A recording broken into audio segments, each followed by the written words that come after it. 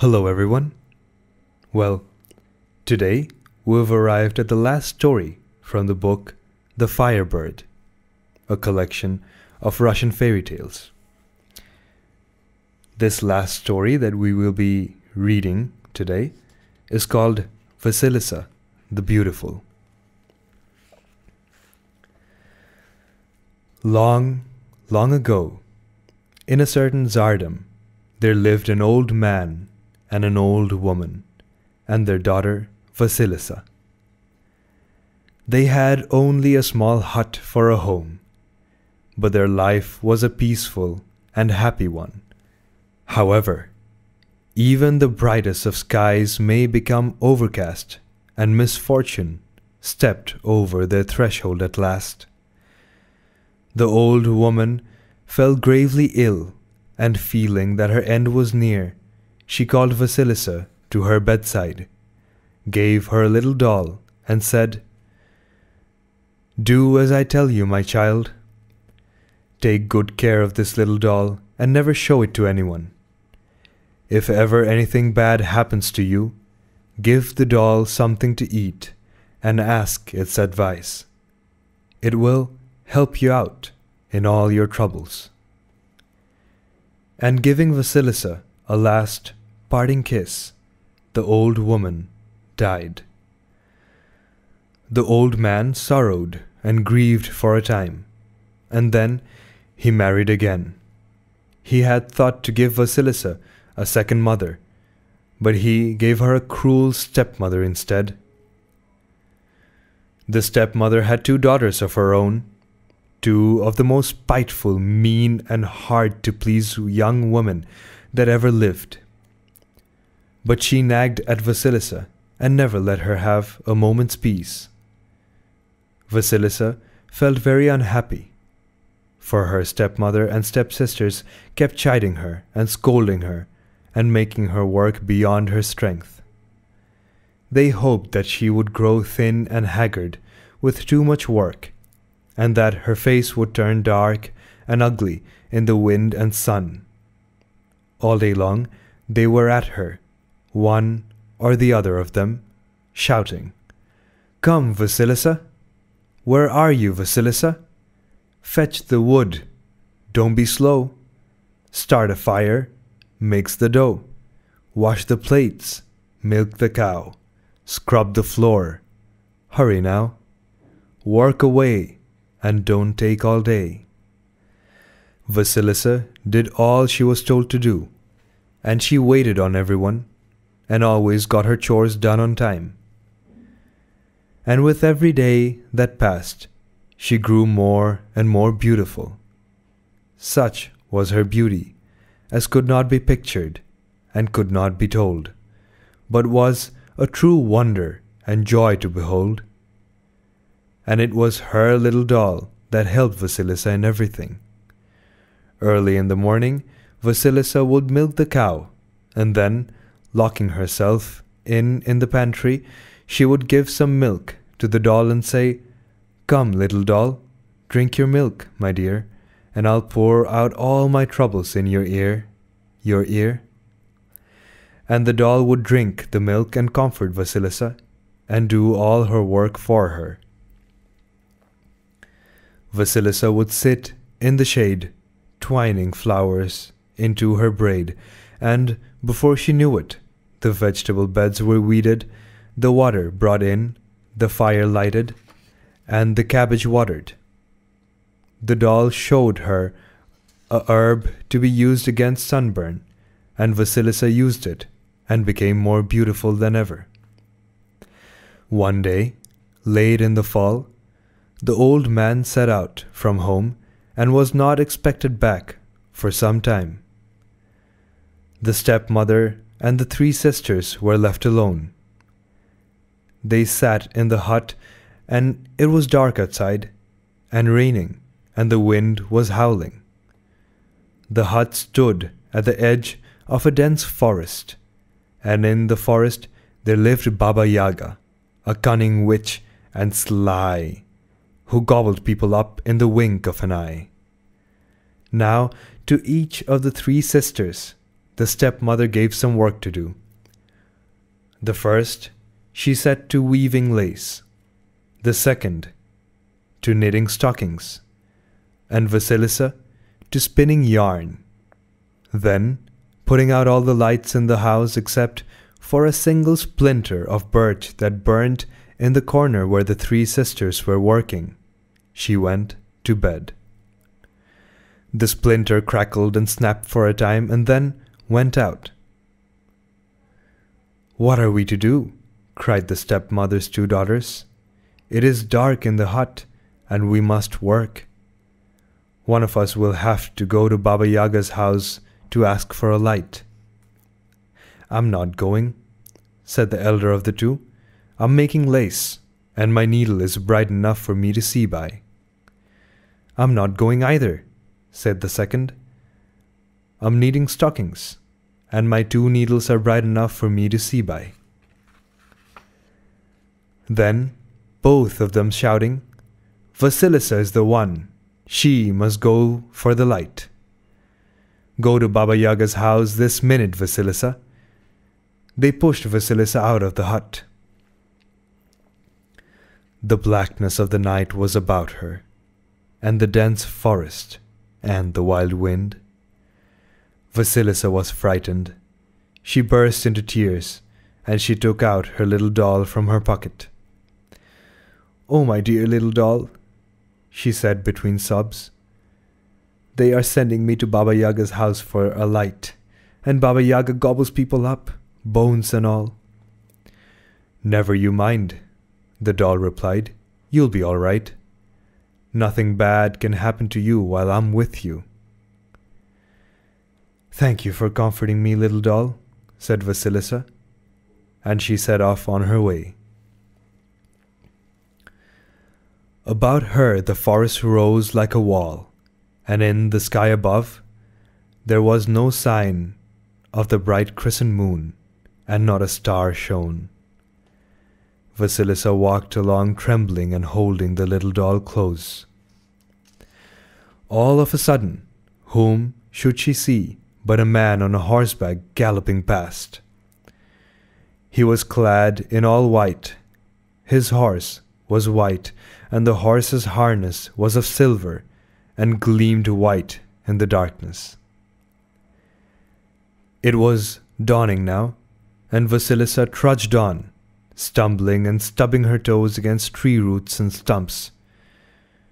Drops of dew glistened on her long plait of hair, and her hands were cold and numb. Suddenly, another horseman came galloping by. He was dressed in red.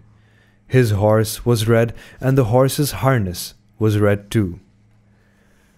The sun rose. It kissed Vasilisa, and warmed her, and dried the dew on her hair.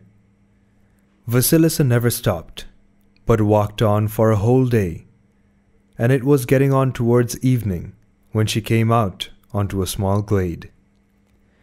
She looked, and she saw a hut standing there. The fence around the hut was made of human bones and crowned with human skulls. The gate was no gate, but the bones of men's legs. The bolts were no bolts, but the bones of men's arms, and the lock was no lock, but a set of sharp teeth. Vasilisa was horrified, and stood stock still. Suddenly, a horseman came riding up. He was dressed in black. His horse was black, and the horse's harness was black too. The horseman galloped up to the gate and vanished as if into thin air. Night descended, and lo, the eyes of the skulls crowning the fence began to glow, and it became as light as if it was day. Vasilisa shook with fear. She could not move her feet, which seemed to have frozen on the spot, and refused to carry her away from this terrible place. All of a sudden, she felt the earth trembling and rocking beneath her, and there was Baba Yaga flying up in a mortar, swinging her pestle like a whip, and sweeping the tracks away with a broom. She flew up to the gate, and sniffing the air, cried, "I smell Russian flesh. Who is there?" Vasilisa came up to Baba Yaga, bowed low to her, and said very humbly, "It is I, Vasilisa, Grandma. My stepsisters sent me to you to ask for a light." "Oh, it is you, is it?" Baba Yaga replied. "Your stepmother is a kinswoman of mine. Very well then, stay with me for a while and work, and then we'll see what it is to be seen." And she shouted at the top of her voice, "Come, unlock my bolt so strong, open up my gate so wide." The gate swung open. Baba Yaga rode in her mortar, and Vasilisa walked in behind her. Now, at the gate there grew a birch tree, and it made as if to lash Vasilisa with its branches. "Do not touch the maid, birch tree.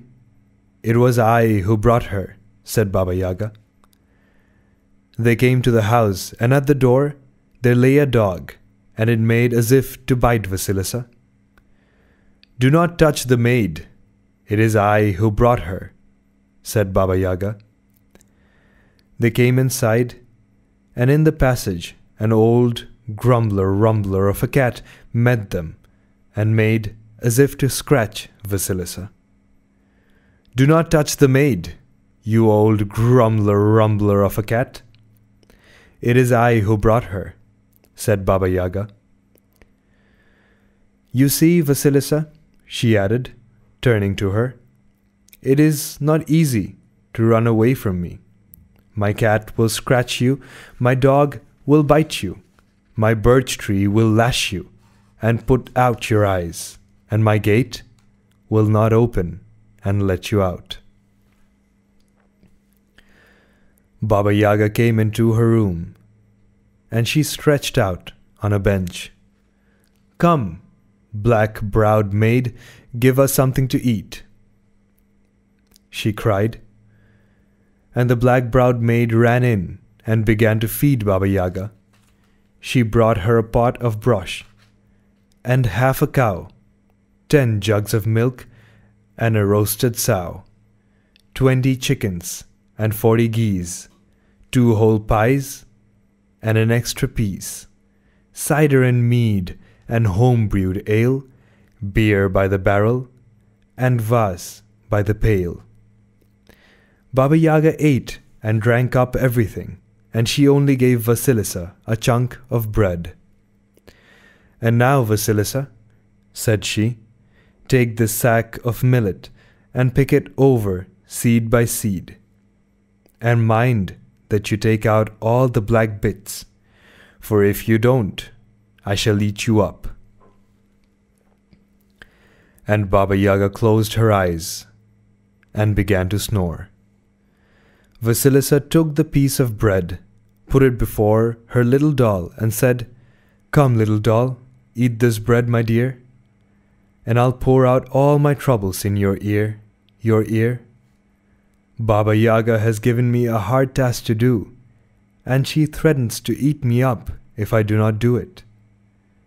Said the doll in reply, "Do not grieve and do not weep, but close your eyes and go to sleep, for morning is wiser than evening." And the moment Vasilisa was asleep, the doll called out in a loud voice, "Tomits, pigeons, sparrows, hear me. There is work to do, I fear me.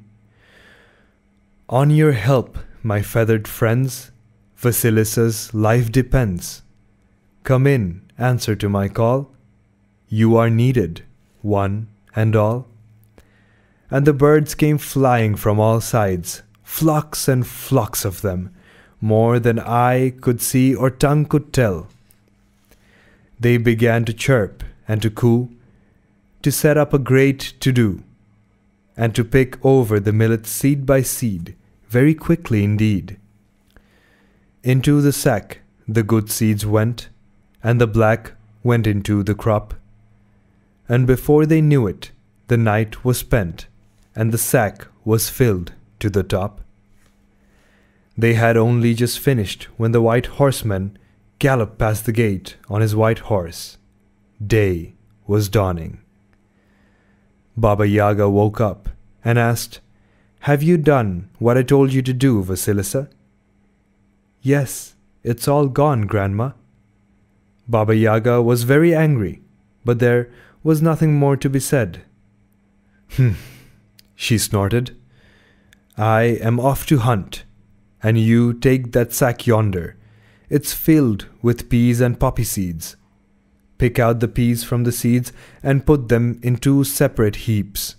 And mind now, if you do not do it, I shall eat you up." Baba Yaga went out into the yard and whistled, and the mortar and pestle swept up to her. The red horseman galloped past, and the sun rose. Baba Yaga got into the mortar and rode out of the yard, swinging her pestle like a whip and whisking the tracks away with a broom. Vasilisa took a crust of bread, fed her little doll and said, "Do take pity on me, little doll, my dear, and help me out." And the doll called out in ringing tones, "Come to me, O mice of the house, the barn and the field, for there is work to be done." And the mice came running, swarms and swarms of them, more than eye could see or tongue could tell, and before the hour was up, the work was all done. It was getting on towards evening, and the black-browed maid set the table and began to wait for Baba Yaga's return. The black horseman galloped past the gate. Night fell, and the eyes of the skulls crowning the fence began to glow. And now the trees groaned and crackled, the leaves rustled, and Baba Yaga, the cunning witch and sly, who gobbled people up in the wink of an eye, came riding home. "Have you done what I told you to do, Vasilisa?" she asked. "Yes, it's all done, Grandma." Baba Yaga was very angry, but what could she say? "Well, then, go to bed. I am going to turn in myself in a minute." Vasilisa went behind the stove and heard Baba Yaga say, "Light the stove, black-browed maid, and make the fire hot. When I wake up, I shall roast Vasilisa." And Baba Yaga lay down on a bench, placed her chin on a shelf, covered herself with her foot, and began to snore so loudly that the whole forest trembled and shook. Vasilisa burst into tears, and taking out her doll, put a crust of bread before it. "Come, little doll, have some bread, my dear, and I'll pour out all my troubles in your ear. For Baba Yaga wants to roast me and to eat me up," she said. And the doll told her what she must do to get out of the trouble without more ado. Vasilisa rushed to the black-browed maid and bowed low to her. "Please, black-browed maid, help me," she cried. "When you are lighting the stove, pour water over the wood so it does not burn the way it should. Here is my silken kerchief for you to reward you for your trouble." Said the black-browed maid in reply, "Very well, my dear, I shall help you. I shall take a long time heating the stove, and I shall tickle Baba Yaga's heels and scratch them too, so she may sleep very soundly the whole night through. And you run away, Vasilisa." "But won't the 3 horsemen catch me and bring me back?" "Oh no," replied the black-browed maid. "The white horseman is the bright day, the red horseman is the golden sun, and the black horseman is the black night, and they will not touch you." Vasilisa ran out into the passage, and Grumbler Rumbler the cat rushed at her and was about to scratch her, but she threw him a pie, and he did not touch her. Vasilisa ran down from the porch, and the dog darted out and was about to bite her. But she threw him a piece of bread, and the dog let her go. Vasilisa started running out of the yard, and the birch tree tried to lash her and to put out her eyes. But she tied it with a ribbon, and the birch tree let her pass. The gate was about to shut before her, but Vasilisa greased its hinges, and it swung open. Vasilisa ran into the dark forest, and just then the black horseman galloped by, and it became pitch black all around. How was she going to go back home without a light? What would she say? Why, her stepmother would do her to death. So she asked her little doll to help her, and did what the doll told her to do. She took one of the skulls from the fence and, mounting it on a stick, set off across the forest. Its eyes glowed, and by their light the dark night was as bright as day. As for Baba Yaga, she woke up and stretched, and seeing that Vasilisa was gone, rushed out into the passage. "Did you scratch Vasilisa as she ran past, Grumbler Rumbler?" she demanded. And the cat replied, "No, I let her pass, for she gave me a pie. I served you for 10 years, Baba Yaga, but you never gave me so much as a crust of bread." Baba Yaga rushed out into the yard. "Did you bite Vasilisa, my faithful dog?" she demanded. Said the dog in reply, "No, I let her pass, for she gave me some bread. I served you for ever so many years, but you never gave me so much as a bone." Birch tree, Baba Yaga roared. "Did you put out Vasilisa's eyes for her?" Said the birch tree in reply, "No, I let her pass, for she bound my branches with a ribbon. I have been growing here for 10 years, and you never even tied them with a string." Baba Yaga ran to the gate. "Gate, gate," she cried. "Did you shut before her, that Vasilisa might not pass?" Said the gate in reply, "No, I let her pass, for she greased my hinges. I served you for ever so long, but you never put even water on them." Baba Yaga flew into a temper. She began to beat the dog and thrash the cat, to break down the gate and to chop down the birch tree. And she was so tired by then that she forgot all about Vasilisa. Vasilisa ran home, and she saw that there was no light on in the house. Her stepsisters rushed out and began to chide and scold her. "What took you so long fetching the light?" they demanded. "We cannot seem to keep one in the house at all. We have tried to strike a light again and again, but to no avail, and the one we got from the neighbors were out the moment it was brought in. Perhaps yours will keep burning." They brought the skull into the hut, and its eyes fixed themselves on the stepmother and her 2 stepdaughters, and burned them like fire. The stepmother and her daughters tried to hide, but, run where they would, the eyes followed them, and never let them out of their sight.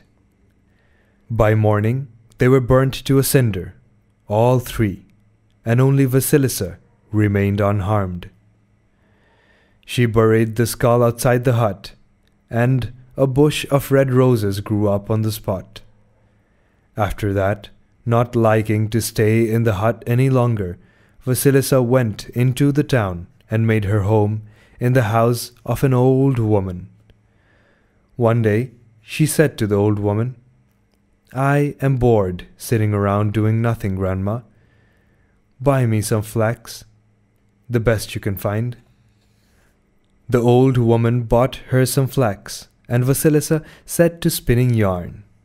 She worked quickly and well, the spinning wheel humming and the golden thread coming out as even and thin as a hair. She began to weave cloth, and it turned out so fine that it could be passed through the eye of a needle, like a thread. She bleached the cloth, and it came out whiter than snow. "Here, Grandma," said she, "go and sell the cloth, and take the money for yourself." The old woman looked at the cloth and gasped. "No, my child, such cloth is only fit for a Tsarevich to wear. I had better take it to the palace." She took the cloth to the palace, and when the Tsarevich saw it, he was filled with wonder. "How much do you want for it?" he asked. "This cloth is too fine to be sold. I have brought it to you for a present."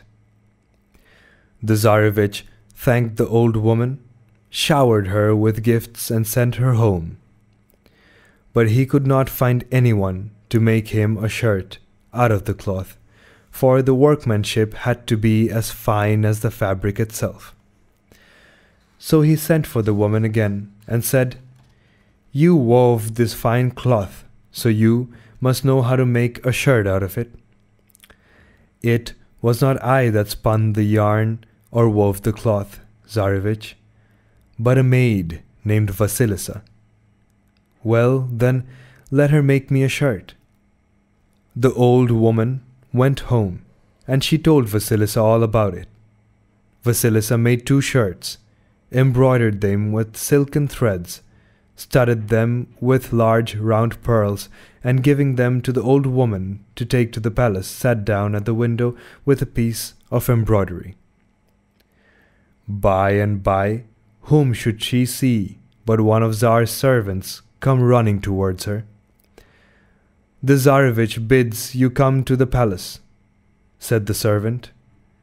Vasilisa went to the palace, and seeing her, the Tsarevich was smitten with her beauty. "I cannot bear to let you go away again. You shall be my wife," said he. He took both her milk-white hands in his hand, and he placed her in the seat beside his own. And so Vasilisa and the Tsarevich were married. And when Vasilisa's father returned soon afterwards, he made his home in the palace with them. Vasilisa took the old woman to live with her too, and as for her little doll, she always carried it with her in her pocket. And thus are they living to this very day, waiting for us to come for a stay.